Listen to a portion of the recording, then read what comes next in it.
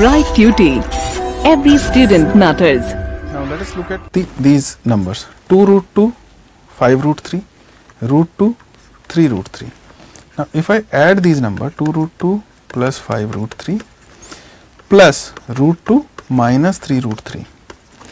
The same kind of irrationality or these numbers can be clubbed, because if you consider root 3 as apples,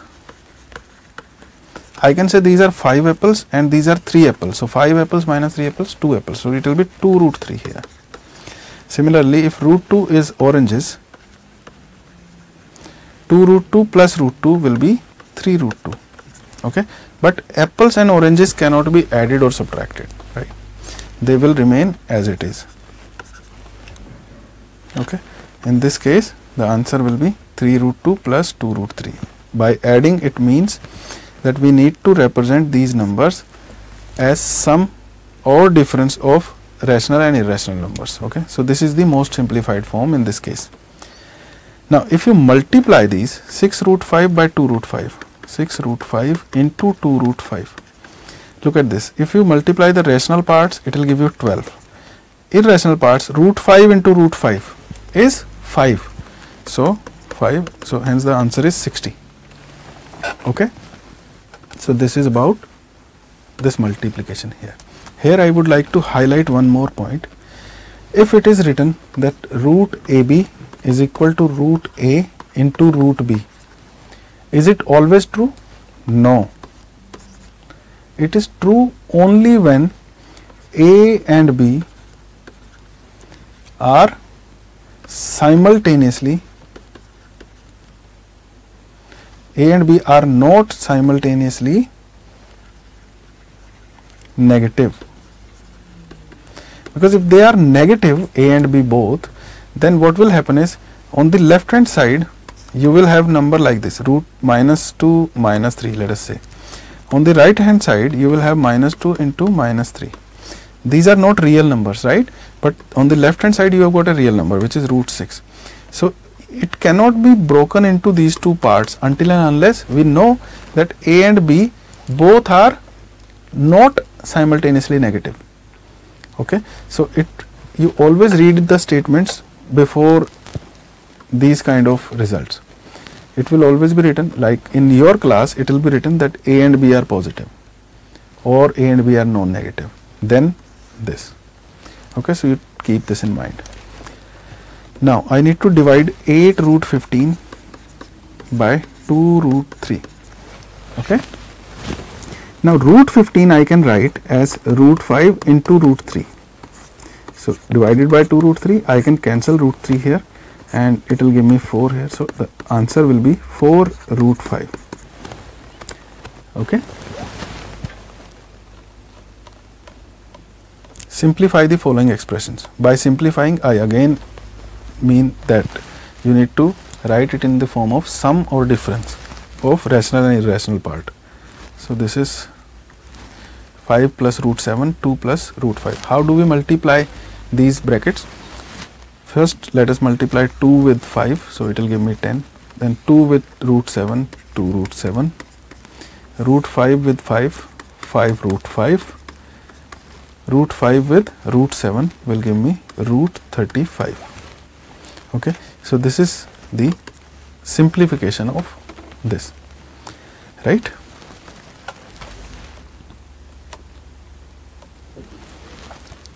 This is just A plus B into A minus B. We know that A plus B into A minus B is A square minus B square. This is an algebraic identity which we learnt in previous classes.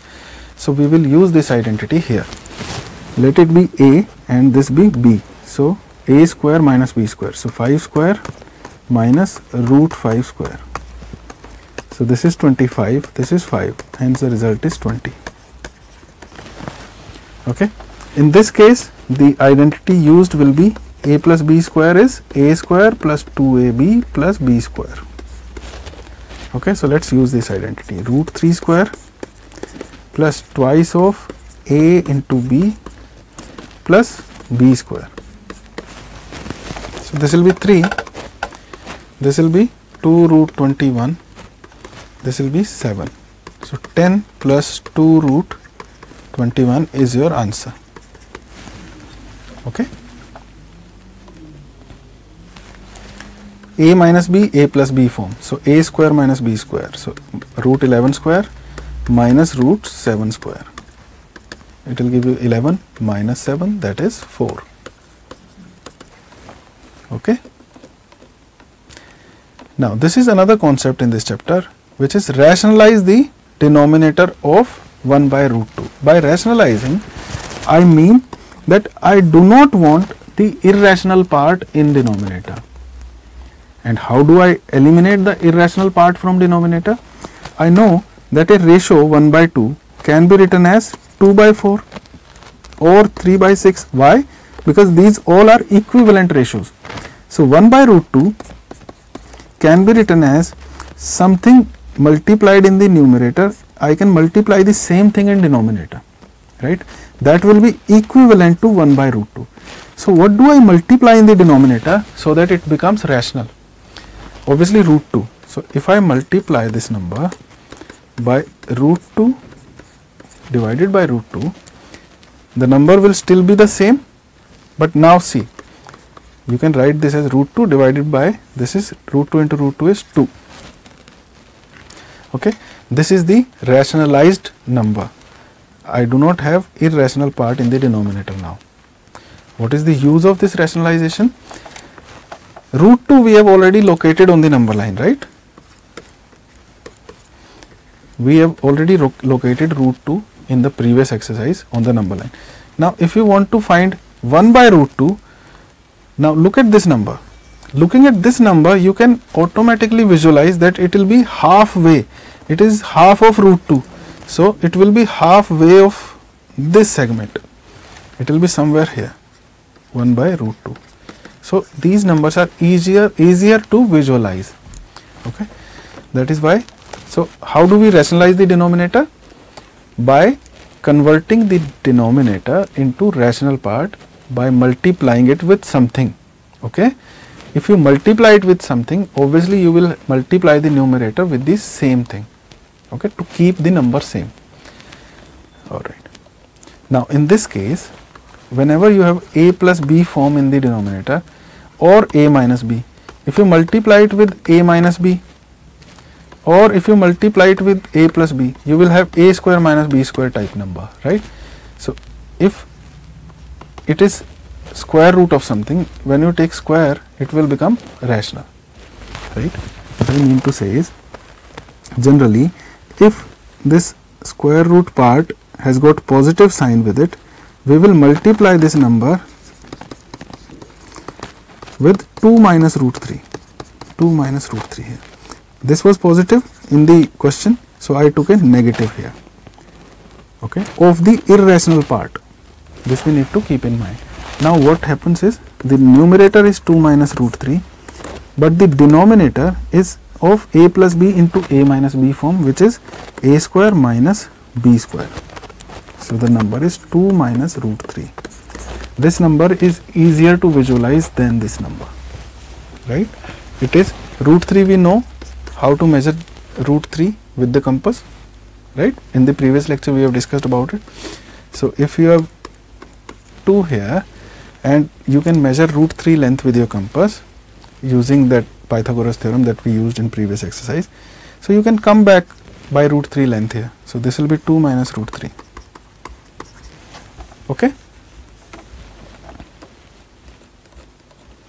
Rationalize the denominator of this. So what do I multiply with? What do I multiply it with? I will multiply and divide this number with root 3 plus root 5. So the numerator becomes 5 root 3 plus root 5 divided by a square, that is 3, minus b square, that is 5. So it will be minus 2. So minus 5 by 2 root 3 plus root 5. So the denominator doesn't have any rational part now. This was our purpose of rationalizing it. Similarly, to rationalize this number, I will multiply and divide it by 7 minus 3 root 2. So So the numerator becomes 7 minus 3 root 2 and the denominator is of form a plus b into a minus b. So a square 49 minus b square, a square 49 minus b square. So 3 root 2 square, 9 into 2, 18. Okay, so this will give you 7 minus 3 root 2 divided by 31. Now the denominator doesn't have an irrational part.